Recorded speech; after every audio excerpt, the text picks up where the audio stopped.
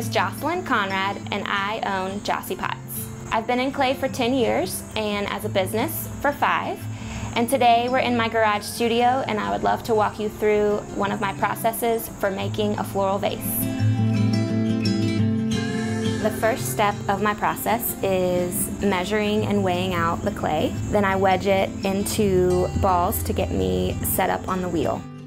Now that we're at the wheel, I begin to center the clay.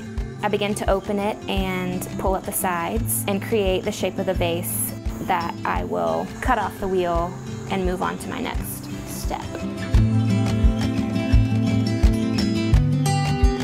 Once I've cut the vase off the wheel and it's dried to a state of leather hard, I can turn it over. I use trimming tools to shape the bottom. Sometimes I grab a sponge to clean up any nicks that I make. The next step is moving to my workstation and mapping out the design and the pattern of what I'll cut into the clay. Once I have my design drawn out, I grab my X-Acto knife and start cutting.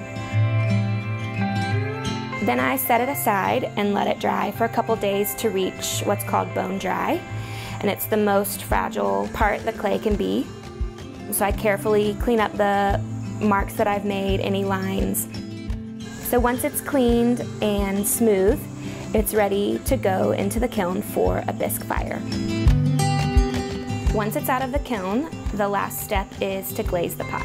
And I use a simple palette of colors, clean, light, airy.